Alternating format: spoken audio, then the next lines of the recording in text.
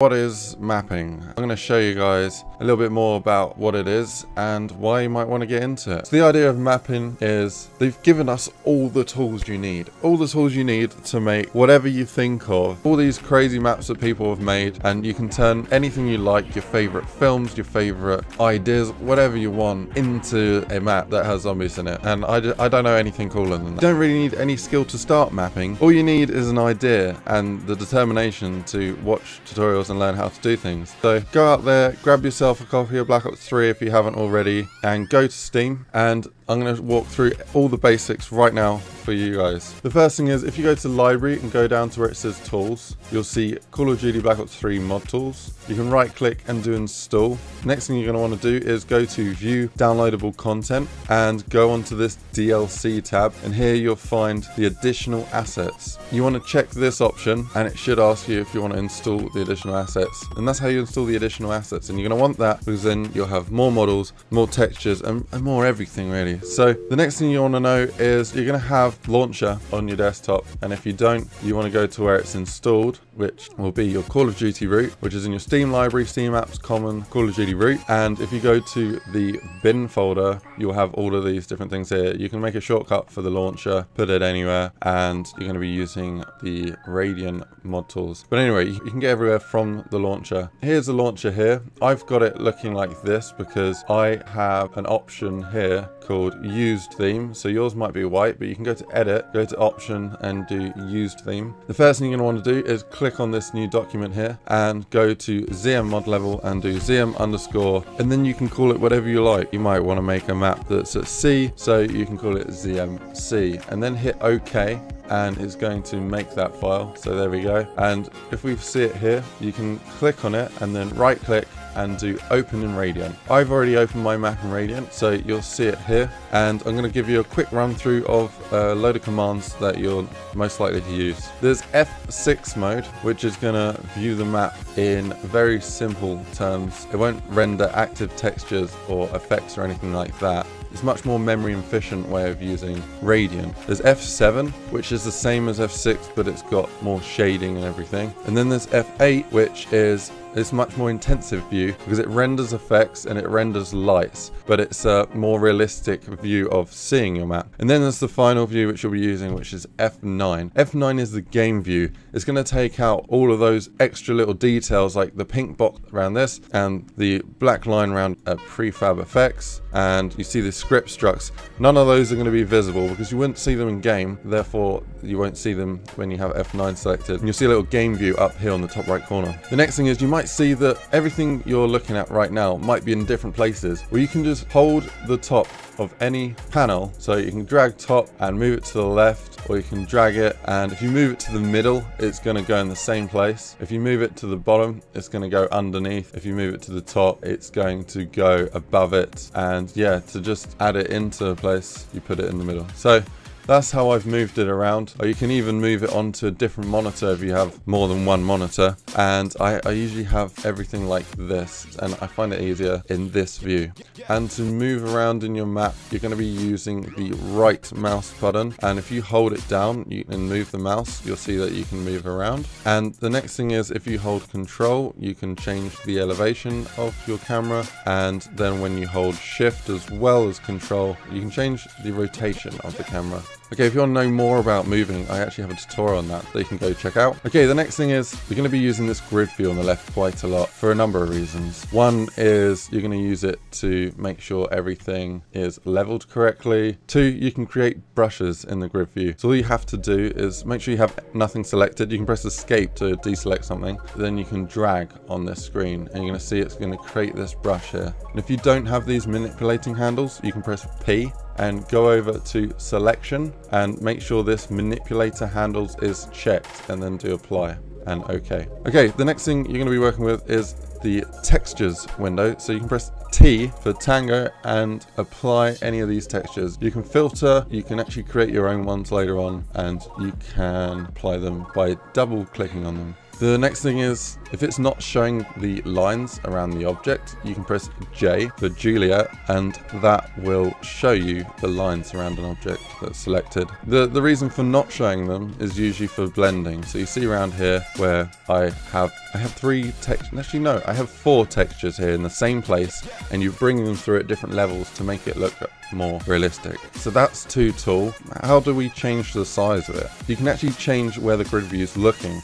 So at the moment we're looking down on the world, and you can hold Control and press Tab, and it's going to change the grid view to the side. So now we can go like this, and if we change the view again, it's going to be looking lengthways, and then we can go and change it around there. And then you press Control Tab again, and it will go back to the top-down view. The next thing you want to know is you should be working with the grid. So if we go over somewhere where there isn't something made, you can see here we have these squares. If we try and draw an object, you see that they're not going to line up very well because we have a very small grid on. This isn't very helpful for when you're trying to make things. You can press from numbers 1 to 8 on your keyboard to change the grid size. So if we go to grid size 5, you can see that it's only allowing us to draw brushes that are at least 16 inches wide. And the other thing to notice is when you manipulate them, it only follows that grid as well. And once you've made an object, you can change the grid to adjust it as you like. Let's go back to grid size 4 and grid size 5. Grid size 4 and 5 is what you want to be working with when you're building stuff. And then you want to go further down just to add in more detail. The reason for this is when you're working in grid 4 and 5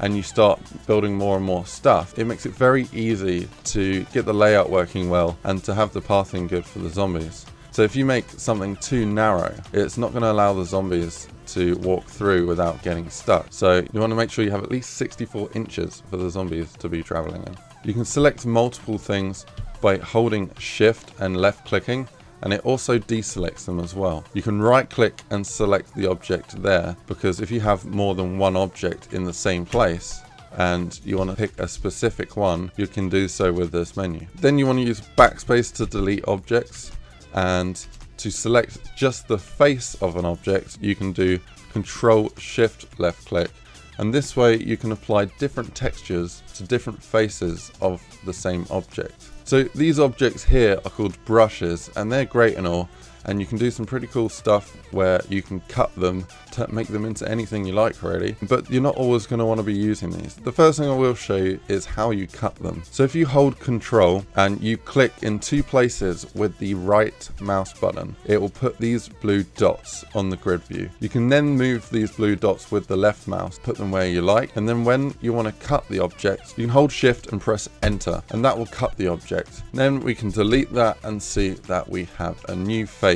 on the object and it's been changed.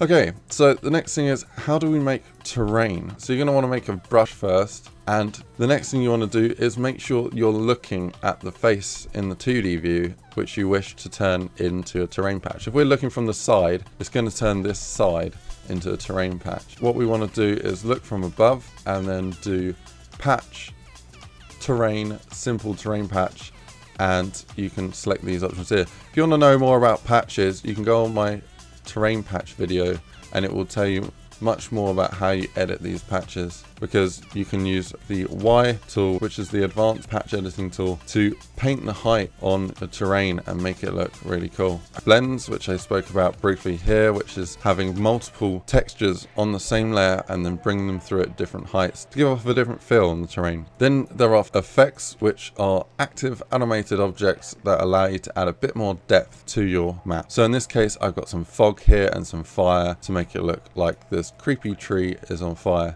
And this creepy tree is something custom as well. You can actually go on the internet and go to a variety of different websites to get free models. One of them is Turbo Squid. There are many other model archives out there that give you free models, and with the right licenses too. Okay, the next thing you want to know is setting up zones. Setting up zones is very important. You have these pink boxes around. In fact, you have boxes around the map everywhere. So I'm just going to bring these back. You see you have a sky which coats the entire game, and this is important because everything that you want to render in your map has to be within the sky volume, otherwise it won't render properly. Whenever you extend your map out, you're going to want to extend the skybox out, and the skybox is going to be the biggest box in your map. That's it there selected, and you can see it encasing everything, and I'm going to hide it. The next one in is the sun volume, and this is the settings for what it looks like from inside your map. So if we go inside the map and look up, we got this evil tree looking place, and that's the skybox that I've selected. What you can do is on any object, you can press N for November, and you'll bring up all these different options, and these are called KVPs, key value pairs. They're called key value pairs because there are two bits of data. One is the name of the key, and it's on the left, and in this case we're looking at SSI1, and then the second thing is the data of the value, so the value. In this case it's MP_3104. You'll probably have default day if you've just made a map, because that is the default one that's given to you, but you can change what it looks like. So you can click on the three little dots and you can apply pretty much any of these different skyboxes, and it's going to bring in a new setting for your map, and you want to change this to something that makes the most sense for your game. So you can see in this case it's a sort of deserty area. It's a pretty cool one actually. Anyhow, I'm going to change it back because I had one that I liked, and just add more detail and make your map a bit more interesting.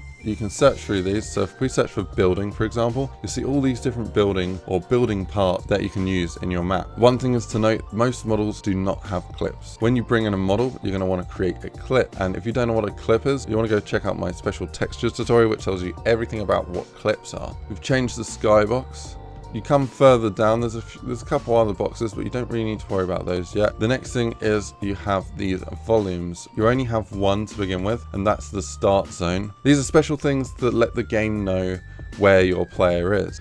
Setting up zones is perhaps not the funnest task. However, a map with a whole load of zones and set up correctly is a much better map than one which doesn't have multiple zones, because zombies will spawn much more intelligently and they won't be running from further away, so the game's going to be a much more fast-paced and interesting than one with only one zone. And if we look at the key value pairs, there's a shortcut which is N November on your keyboard.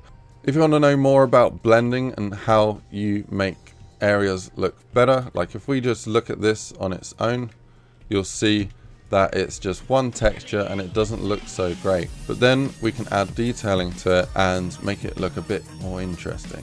Go check out the tutorial I made. It's one that's on blending and it walks you through everything on how to blend easily. Anyway, this sums up this video. I hope this has helped you out. Just remember that you can turn any of your crazy ideas into a really cool map with a bit of time and a bit of know-how. Don't worry, the more you map, the more you'll pick up. Before you know it, you'll be able to make whatever you want pretty quickly. Let me know if you have any questions, just put them down below. Go check out the videos I mentioned, because there's a lot more stuff to let you know about mapping, and I will bring out some more videos soon. And yeah, good luck with mapping. Thanks for watching. Subscribe if you haven't already, and I'll see you on the next one. Take care. See ya. Bye.